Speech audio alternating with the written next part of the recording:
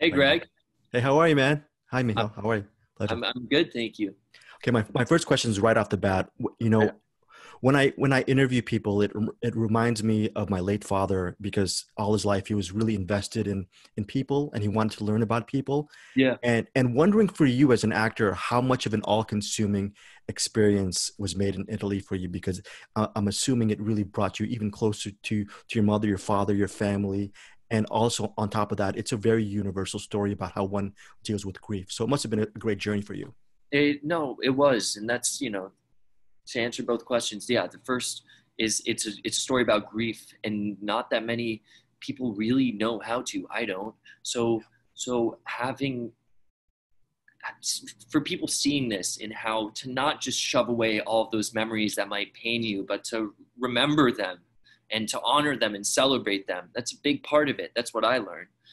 And also being able, like you said, that's amazing that you're doing, you're in your dad's line of work, making him proud, I'm sure. And the same thing goes with my mom. I felt close with her because she's been through this same experience. She had these, kind of famous parents, and starting off her career going to doing that, becoming the person that she is.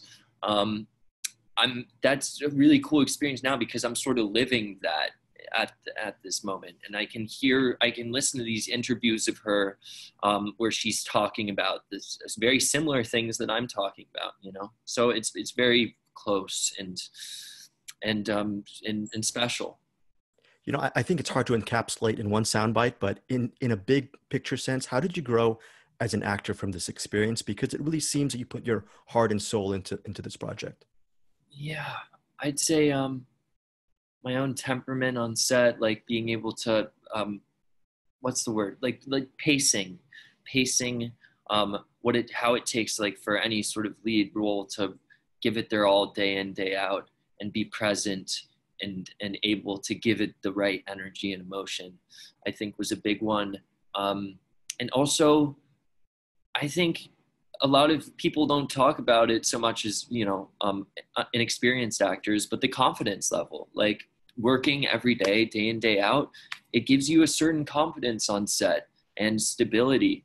That's what I felt like I had.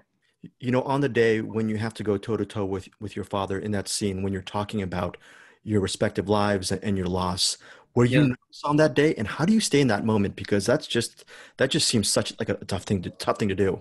Yeah. Well, I definitely was nervous.